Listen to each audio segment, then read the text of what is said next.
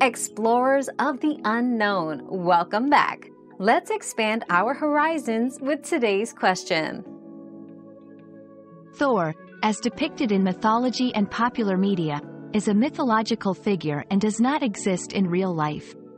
He originates from Norse mythology, where he is portrayed as the god of thunder, lightning, storms, oak trees, strength, the protection of mankind, and also hallowing and fertility.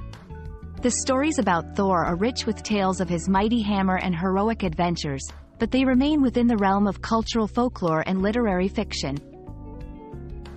Your daily dose of discovery ends here, but the journey of learning never stops. Subscribe and join us again for more answers tomorrow.